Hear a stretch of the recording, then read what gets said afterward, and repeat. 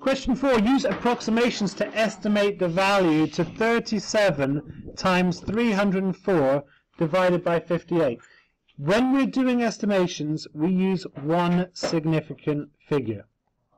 So we need to round each of these to one significant figure. So 37 to one significant figure is 40. 304 to one significant figure is 300. And 58 to one significant figure is 60. So what I end up with is 4 times 3 is 12, and then I've got 3 zeros. 12,000 divided by 60. Okay, so I've rounded each of these to one significant figure, divide by 60. So that gives me 12,000 divided by 60. Cancel those zeros out because they're both times by 10 on the top and the bottom.